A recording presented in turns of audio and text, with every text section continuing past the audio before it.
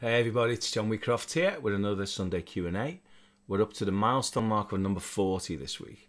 So we've got some great questions. I'm going to start with a tune as usual. And this week I'm going to play the bebop classic Move. Now, what I do with these tunes is I often use them as my vehicles for practice during the week. It's one of the reasons why I select certain pieces. And this particular one is going to be involved in one of those collaborative projects on Facebook that have become quite prevalent during lockdown with the amazing guitarist Ant Law and an equally amazing bass player Mark Rose. So at the moment this is a work in progress, so this is my rhythm guitar part and Mark Rose has put his bass part down. It's absolutely fantastic, as is always the case. So what I'm doing is I'm using this as a form of practice. I've done a kind of an abridged version of the form so that I can kind of get my thing together, use it to audition some ideas, and it's good to have a little bit of pressure sometimes because it sort of gives you focus and makes you get it together for a particular purpose, rather than it's so easy, particularly in lockdown, to put things off, and motivation can sometimes be lacking if you haven't got a specific purpose for why do you need to do certain things. I find I suffer from that actually. I usually need to have a specific thing in mind when I'm practicing, so that's one of the things that I use these Sunday Q&As for. So I hope you enjoy it. I'm going to just do my usual 3 takes. That's something I stick to that pretty firmly, to be fair, because once again, that same thing of if you are effectively the engineer and the performer, one of the problems of being able to record things yourself as opposed to going into a recording studio is that you can take infinite numbers of takes. There's usually not a specific amount of time, whereas in a studio, of course, the clock is ticking and there may be other musicians waiting to get in after you and things like that. So therefore, it tends to polarize and certainly motivate you and make you kind of get it together in a specific period of time. So I find if I say to myself 3 takes and that's it, I'm going to pick the best one, whether it's perfect or not. In case there's, of course, if there's a real kind of obvious mistake or something that I'm not getting down, then maybe that's an indication I need to do more practice beforehand. But I limit myself to 3 complete takes, pick the best one. So I hope you enjoy it. I hope I managed to play a good take in 3 takes, and I'll see you on the other side of the tune.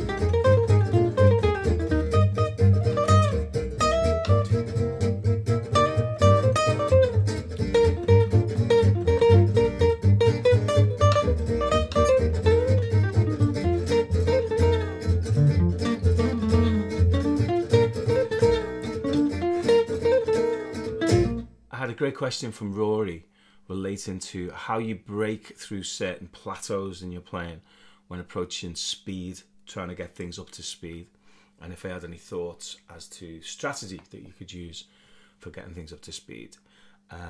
So I'm going to share you some thoughts that I think I learned this or read this first in Kenny Werner's excellent book, Effortless Mastery, that's the one, where he talks about, I think it comes from neuro-linguistic programming. It's one of those kind of sports science type approaches, I think, where they use a model based upon a triangle. So you imagine a triangle with 3 points of 3 different things that you can sacrifice when you're trying to get something up to speed. And the first one, the first corner of the triangle, which is the one that we generally use as our go-to thing if we're trying to get a specific thing up to speed, is the actual tempo.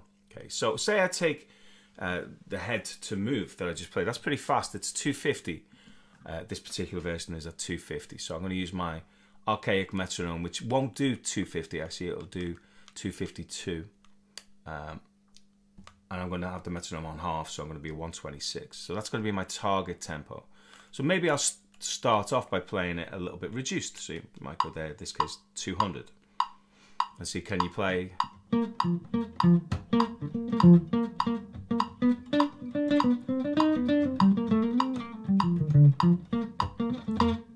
Okay, so the tricky part there in that phrase is the string crossing and this phrase.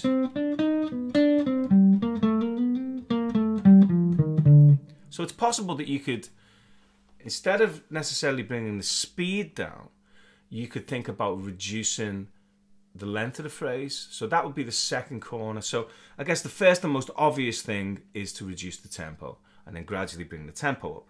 The problem with this is sometimes you never get the sensation of feeling what does it feel like when it's played faster.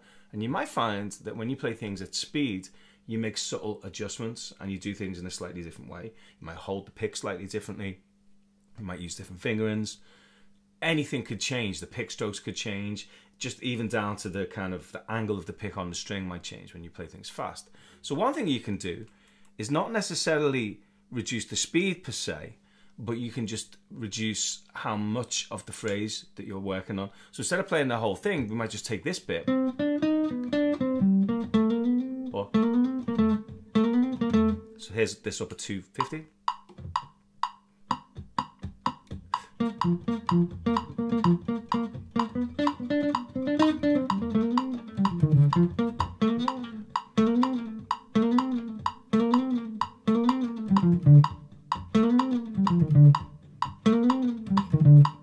So I'm just taking a little bit.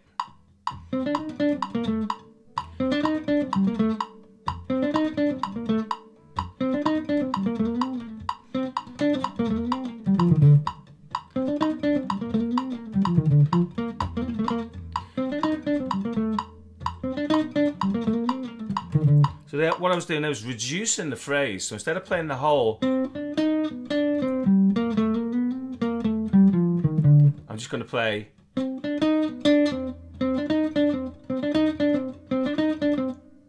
Or maybe little bits of it. So that's maybe the second thing that we can sacrifice. So imagine we've got our triangle again. So speed, we can slow things down. So when practicing something, one approach is to slow it down and then gradually speed it up over a period of time. So that would be, you're taking this at 200, metronome clicking at 1, and I play the first part. And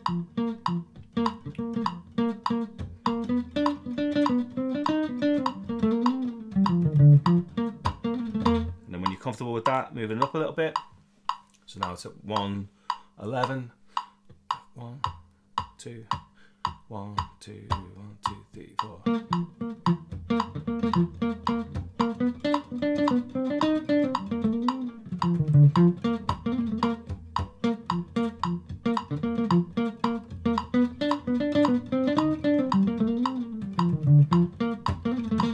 Okay, and then you get comfortable there. Then you bring it up to now 240 or 120, clicking on 2 and 4. 1, 2, 1, 2, 1, 2, 3, 4.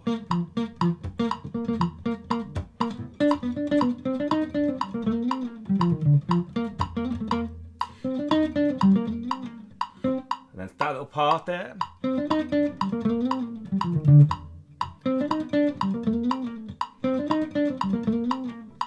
just taking little bits of the phrase.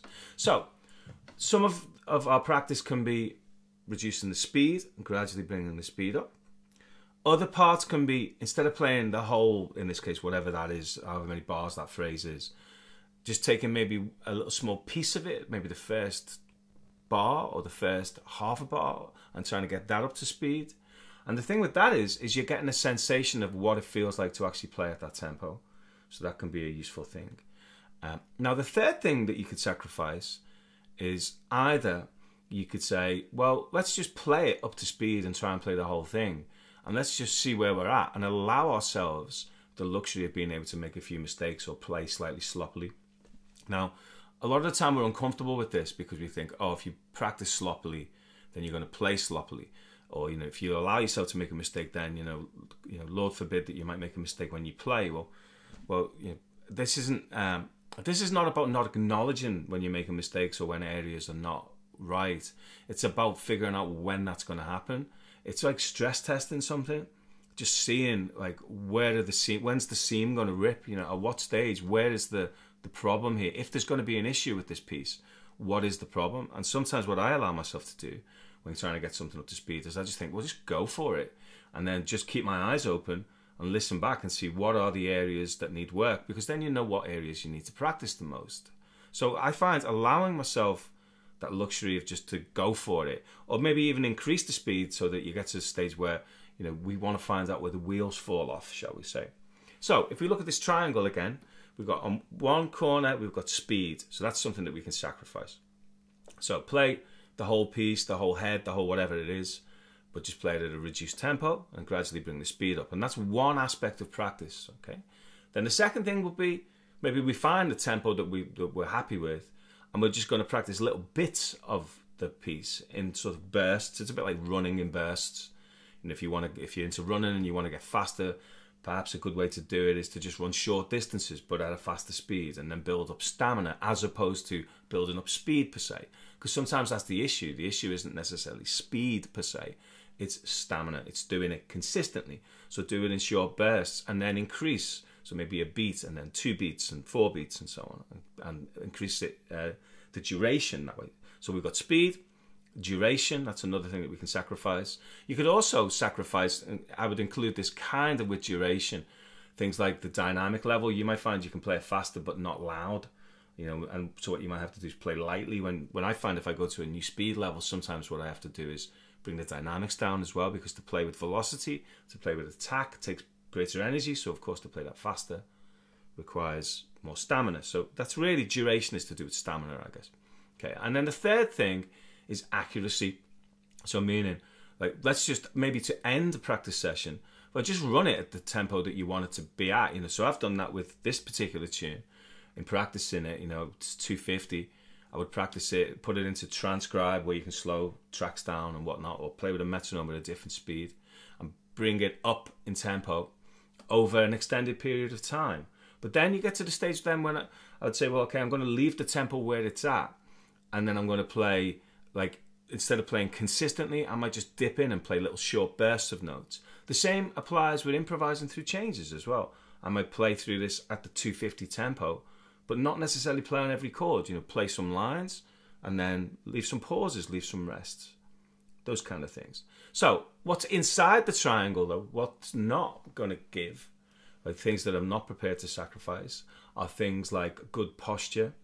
So just to achieve a certain speed level, I'm not prepared to risk injury by adopting some kind of technique that's going to create damage. So that's something that I would think would be a kind of a compromise too far. So that's something that I tend not to compromise on, as it were, or tend not to bend on. So if it means to achieve that speed limit, but by introducing tension in the short term, it's kind of a bit of a false economy. So I guess we have to, as well as all these things that I'm talking about, remember to try not to tense up. Remember to try to remember to breathe, which is another thing you notice when players are trying to play things that's right at the edge of their comfort level. Very often we tend to do things like tense up and hold our breath. So a kind of an unrelated or seemingly unrelated way I deal with this, but it seems to really help, is if I find, for me, tension for me on guitar personally manifests itself in gripping things harder. If I feel tense, usually something like the pick, right? So there's two things that you can do to stop this from being a problem. The first of which is make certain that you choose a pick that's not slippy. So I find on electric guitar, these gator grip things, I think that's what they're called, or similar. And on solid body guitars, I generally use one of these ones, Jim Dunlop. I think that's a Jim Dunlop as well. On acoustic guitar, I use a Killy Nonus. I don't know if they've got a name. I think they've got a name, but the Gypsy Jazz picks, and they're absolutely fantastic because, well, A, they sound brilliant, but secondly, the principal reason why I really like them is because they've got an embossed pattern on them, which is really, really, it's really easy to hold on to. So you don't need to hold the pick tight to stop it from moving in your hand, and that manifests itself as a lack of tension in the picking hand, which is a really, really good thing. So there's that. So that's the first thing, is what's the pick made out of? I used to do things like drill holes in them and stuff like that before I discovered these ones where you actually stick to them quite a bit. And then the second thing is, in between phrases, I find if I get tense in any way, I take my thumb off the back of the pick, and that is almost like a pressure valve. If I can feel that there's any tension happening, I force myself to do it at times. I just go, okay, let go, you know, and I can feel the steam come out of it. It feels like as if any kind of, like, you know, like almost like holding your shoulders if you feel tense, and relax your shoulders. That for me achieves a similar thing. So this is something that I'll do in between. If I'm doing that burst practice idea, something that I'll do in between is I'll take my thumb off the pick. So I hope those things help. I would check out Effortless Mastery by Kenny Werner. It's a really, really great book for many different things on many levels. But that's something that I took from that. So this idea of a triangle. So in my practice session, I'll use all strategies. So that's an important thing. I don't think any one of those strategies is the only way to go and is perfect in and of itself. So if you practice by slowing things down, sometimes you hit that plateau and you can never get it beyond. So that's great for certain things. It's really, really good. And maybe begin with that. Then what I'll do is I'll achieve the tempo or aim to achieve the tempo, but just in a very, very small way, like maybe just a few notes, 4 notes at that tempo. That's good for building confidence, because then if you can play a beat of the phrase that you want to play at the tempo, then you realize then it's a question of just continuing, because if you can play 1 beat, you can play 2 beats. And if you can play 2 beats, you can play a whole bar. And if you can play a whole bar, you can play 4 bars, and on it goes. You learn it in pieces and build up stamina. So sometimes speed, it's not about the technique to play fast, it's about have you got the stamina to play it consistently. So that's where you break it into small pieces. So that second part would be speed, second one is duration. Now what I usually end the practice session with is that thing where I want to see the stress test, as it were, where I'll allow the accuracy. I'll allow myself that option of just playing and just seeing how the chips fall, and then listen back to that, or listen as I'm playing, and I'll record it as well very often, and then I'll listen back. And now we can all video ourselves as well very easily, so I'd suggest maybe you could even video yourself and watch it back. And then I know where to begin on the next practice session, because I've seen clearly which aspects work, which aspects don't work, what needs the most attention. Now, the other thing that's important to bear in mind as well with all of these things is when you come back to stuff, which is why it's a great idea to practice these kind of things in little pieces, in bursts, rather than one mammoth session, because you might convince yourself that you can do something because you can play it at the end of a practice session. And the problem with that, of course, is that's how you're playing with kind of however long the practice session is, say it's half an hour. That's how well you play a thing with half an hour to warm up on that idea. And of course, the problem with that is when you come back to do it the next time, or you try to use that idea in a performance, which is what this is all about, then you haven't had that half hour of warming up and gradually, very sort of over a period of time, refining your aim, you know, so that it ends up being together. But then when you come back at it the next time, it's nowhere near as together. So I would suggest what you should do is, once you've actually physically warmed up, like, come back at stuff. Right, and see how well do you play it right at the start, like what Dave Allred in the Pressure Principle calls match conditions. You know, so he gives the analogy of a rugby player Johnny Wilkinson, I think, practicing try kicking, kicking the ball through the goal. And he was hitting it brilliantly after he'd had like 6 or 7 attempts, because each time he refines his aim, and he gets to the extent that he's getting every single one through the posts, but then in a match, he doesn't have 6 or 7 attempts to get his aim in. He's got to be able to do it first time. So what he suggested, which I think is a great idea, and I adopt this with my own practice, is like a form of like circuit practicing. If you're working on 4 things, you might spend a few minutes on the first thing, a few minutes on the second, a few minutes on the next, and to the fourth, and then come back to the first again. Because then you see how well do you play something when it's the first attempt at playing that idea. Of course, this is something that you could maybe do once you've got an idea down. Right? If you're in the initial stages of learning, then of course you need to stick with stuff for a little while. But say it's something that you're basically at the stage of incorporating it into your performance, you need to be able to do it first time. If I think of a musical idea in an improvisational situation, I have to be able to play it first time. I can't take 10 goes. It's not possible. Recording, maybe you can get away with it, but I'd like to be able to play what I can play pretty much first time and get it right. So that's worth thinking about. As a little additional thought there, you may or may not have noticed that I actually played the melody line slightly differently when I played it at different speeds. So one way I played a roll, like so, up and down. And when I played it slow, I went.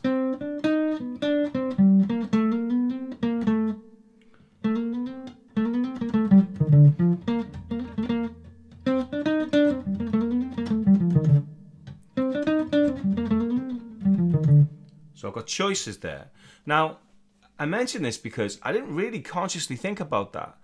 It's only when I played the melody at different tempos that I realized, I've got these 2 different ways. And I wasn't even really that aware of the fact that I was changing these things. So be cautious about the fact that you might be doing that too. When you play something at one tempo, you're going to play it one way. When you play it at a different tempo, you may find that you subconsciously change it to something else. Now, whilst it's fine in a performance situation to keep your options open, it's also good to just pay attention and be aware that you may or may not be doing these kind of things. So just to be clear, the 2 different options are, so we were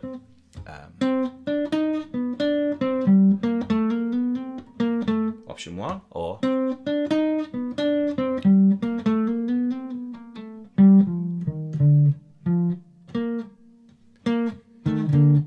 here's a super simple exercise inspired by a conversation with Adrian relating to independence of parts within fingerstyle technique.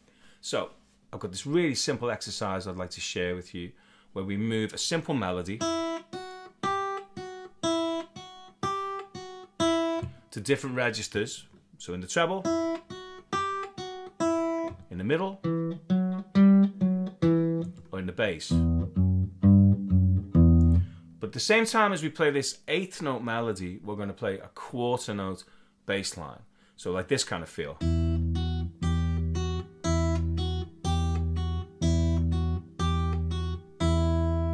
So the fingers are moving at twice the rate of the bass, so of the thumb. Now we're going to look at this with hybrid picking as well in a moment. So just with fingerstyle technique, I'm alternating between the index and middle finger.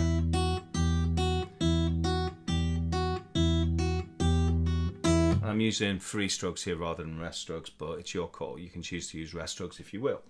Okay, and then once we've got this together, of course you can play a more elaborate melody.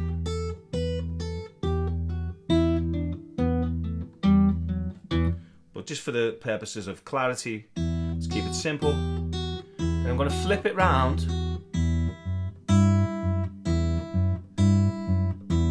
So now the melody is in the bass.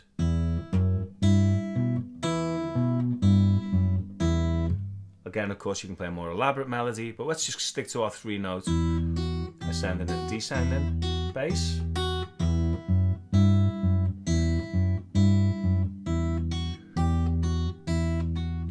Flip.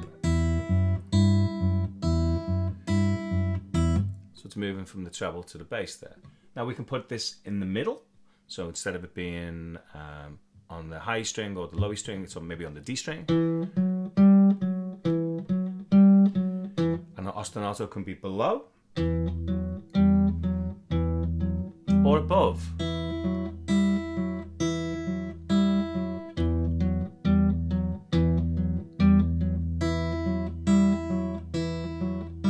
Or combination.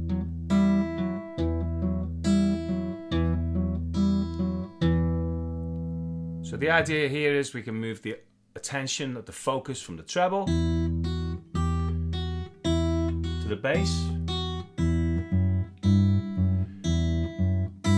to the middle,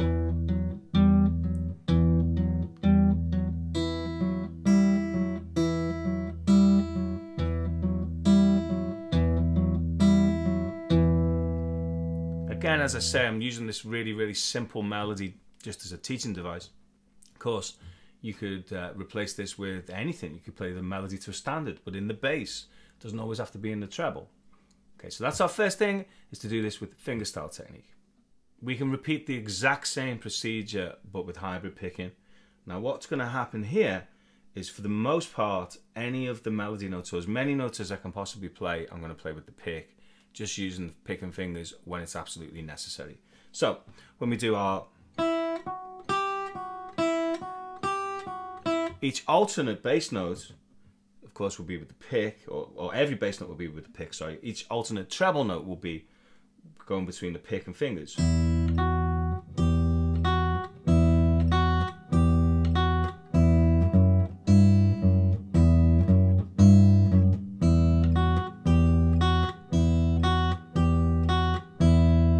Like so, and that allows me to get the most tone, the most drive, with not playing with nails.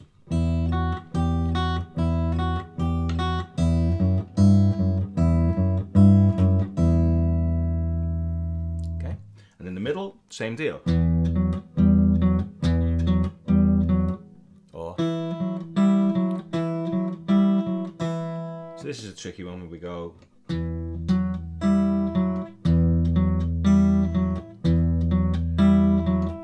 so 3 of the 4 notes. Only this first note is pick and fingers. The melody notes, that is, of course. So we have the low bass notes and the finger, then the finger, sorry, the pick, sorry, the pick with the finger. So the melodies, all at the exception of that first note, being played with the pick and fingers. So this concept of using the pick wherever possible is really helpful in terms of tone. We can use this idea of the pick and fingers, using the fingers to reach across as a means of crossing strings.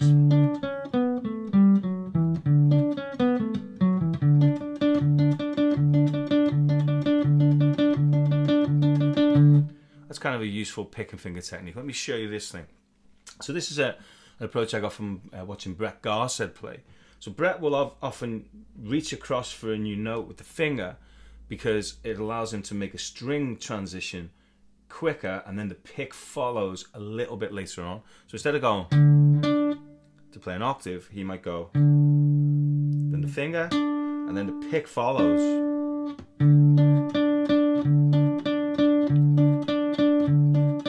Let me break that motion down for you really slowly. So what we have here is the pick on the note D, then the middle finger plays the octave, and then the pick follows. So it's down, finger, down. And we can make that into a semiquaver type idea.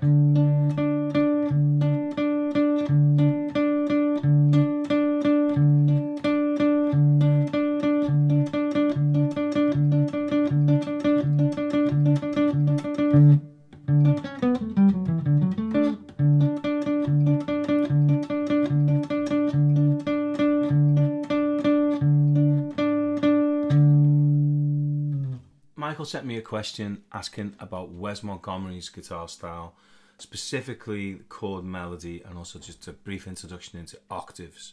So I'm going to begin by showing you a little chord melody idea that you can hear Wes use frequently. It's based around the idea of connecting up some small 4-note inversions of drop 2 chords. So we're going to do this in the key of D minor, and our 4 voicings will be, so D minor with the root as the lowest note, and with the minor third as the highest. That's D minor 6, that is, of course. You can play D minor 7 if you like as well. It's a nice voicing. Okay, and then we have D minor 7 you can play here, or D minor 6, which Wes particularly likes that one. I used that one a lot because it could also double up as a G9, as can this. Okay, but it's useful to know the minor 7 to minor 6 in every instance as well. So minor 7 to minor 6, and then minor 7 to minor 6. Okay, so let's just plumb for the minor 6 for now. So there's our first voicing, second with the minor third as the lowest note and the perfect fifth as the highest. Then with the fifth as the lowest note and the sixth as the highest, and then with the sixth as the lowest note and the tonic.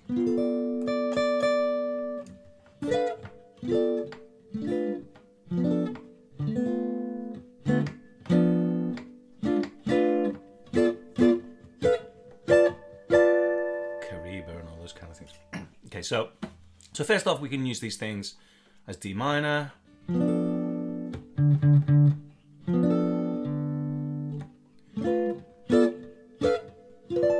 We can also use them as like a G9 sound. Okay, so there's our inversions, or voicings if you prefer. Even though these could be classified as inversions, because of the fact that the bass note isn't necessarily played by the guitar player in this instance, because these are high voicings, there's more of a chord melody thing. The bass player could still be playing root position, just a straight D tonic notes. You know? So I think of these more as voicings than inversions. So an inversion really implying when the bass note changes. Okay, so what Wes does is he connects these D minor voicings, D minor 6 voicings, and he moves to each of them with its 5 chord. So that's like going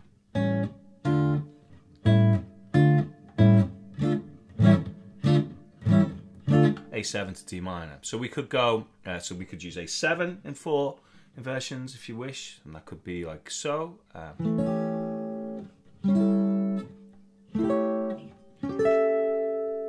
There's the 4 inversions for A7, so with the root and the bass, and the third on the top, or the 7 in the bass and the root on the top, 5th, 7th, or 3 and 5.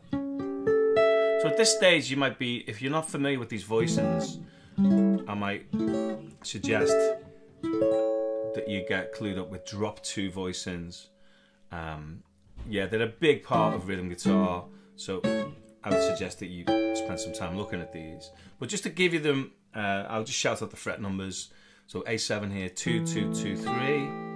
A7 here, 5, 6, 5, 5. Then it's 7, 9, 8, 9, 11, 12, 10, 12. So hopefully you can pause the video and get those voicings down.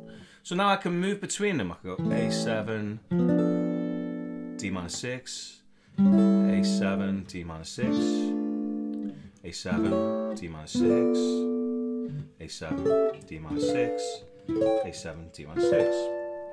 And that creates kind of like a scale of chords. That kind of idea, where it's ascending through.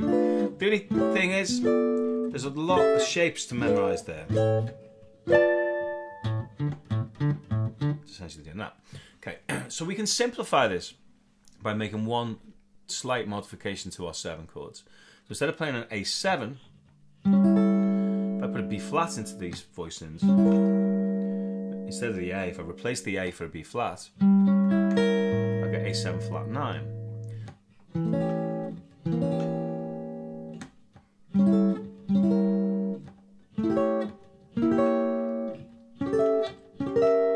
And that has the fringe benefit of meaning now that all 4 of those A7 shapes are identical.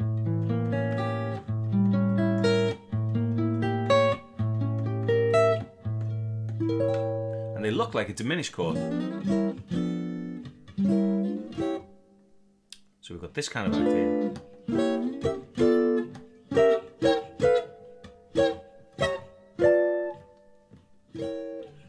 So what we can do now is we can connect like a ladder, as it were, diminished, minor, diminished, minor, diminished, minor, diminished, minor, diminished, minor.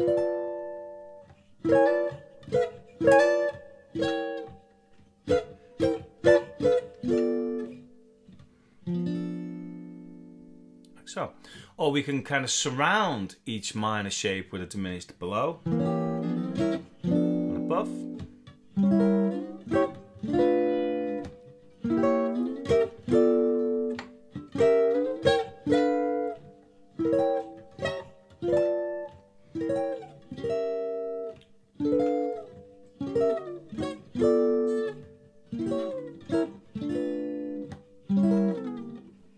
That kind of idea. So we can go.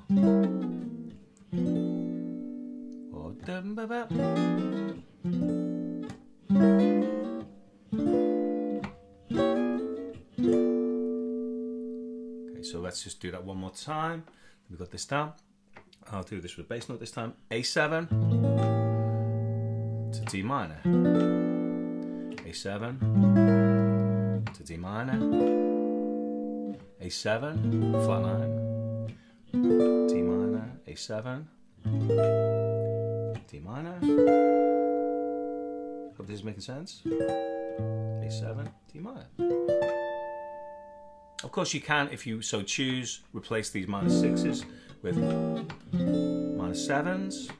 So that... The beauty of the minor 6, of course, is that we get this chromatic, like sort of spaced out approach, as opposed to where we go.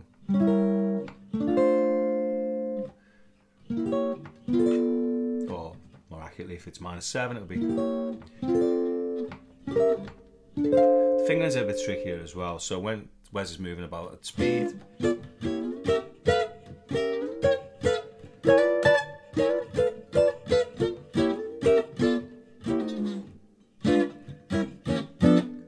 minor 6 is a little bit easier. It also has that duality, as I mentioned before, where G9, so these chords can function as G9.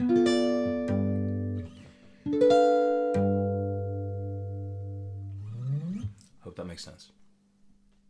Here's a super simple way to get into playing octaves rather like Wes Montgomery. So one of the differences between the way a jazz player might play octaves and the way that a rock player might play octaves is that the rock player is predominantly concerned with muting. So what that means is, if you listen to someone like Jimi Hendrix, for example, when he plays octaves, he tends to lock into an octave shape and then move along the length of the string.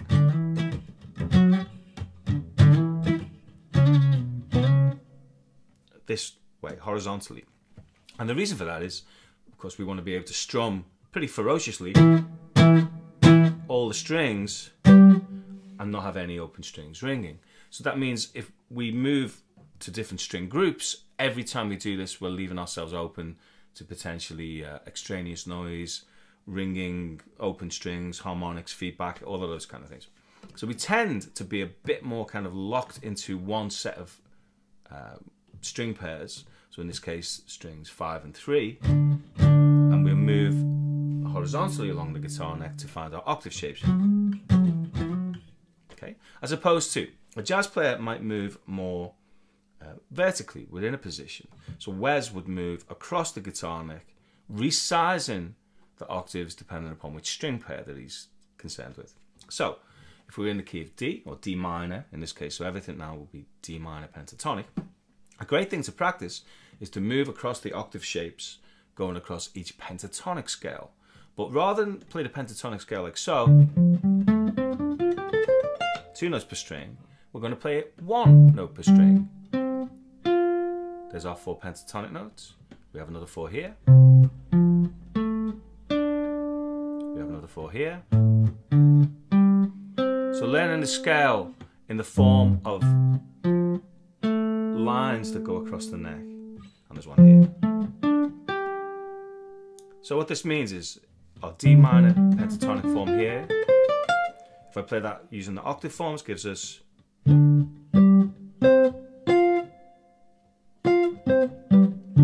So what we want to do, you can use 1 and 3 or 1 and 4. 1 and 4 is generally preferable because it means the undersides of the fingers can mute the unwanted strings, because the third finger being a little bit longer will arch and will miss those other strings out. So the fourth finger, arguably, is the most successful one here. So here's our 4 shapes. So we have D, G, and then we've got a C and an F. So that's a straight line. Okay. Now if we go to the 8th fret now, it's not quite a straight line. To keep it into the pentatonic scale, we'd have a C and an F, and then it goes back to an A and a D. So that's still D minor. Okay. Now of course Wes would play these things with his thumb brushing across the strings. You don't have to do that, of course. You can use a pick. I find what I tend to do to get a sound that's similar to the thumb is I'll flip the pick around. So I use the fat part rather than the pointy part to get a smoother sound. But you know, the thumb's available if you wish to use it. But don't be like me and overdo it and get a big blood blister. I had a bit of a mad Wes fest, and my hand let me know about it the next day. Okay, so there's the 8th fret. Then the 5th fret, we're straight line again. A, D, G, and C.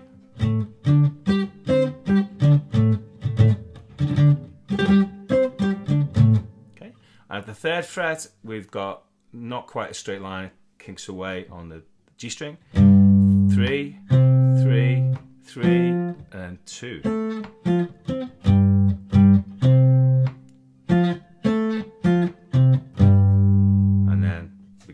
We move this up an octave to be in D minor. We've got the 13th fret, and then a straight line from the 12th. So what we've got now is a series of lines that go across the neck. So here, then up to the 5th fret, then up to the 8th fret, to the 10th, straight, and then up to the 13th, and then 12th. Now, of course, you can connect them together to create these pentatonic, more kind of every note of the scale rather than the interval jump of a 4th. The idea with this particular exercise is get us used to moving across the neck.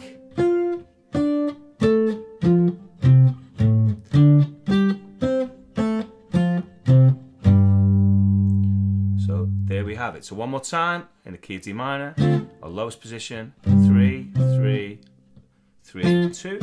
This is the lower fret notes I'm giving you here. 5, 5, 5, 5. Then it's 8, 7, 7, and then all 10s, then 13, then all 12s, and so on.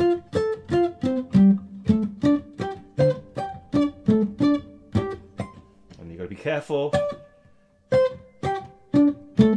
that you don't allow any open strings to ring. Now, one of the things that I'm doing here that might be worthy of mention, you maybe can notice that the tip of my index finger here is touching the string above. So if I do the Wes, brush with the thumb, I can kind of catch the string above, and that's not going to ring. Of course, if I strum the low E string when I'm up here, then they're going to ring, you know, because you can't mute everything.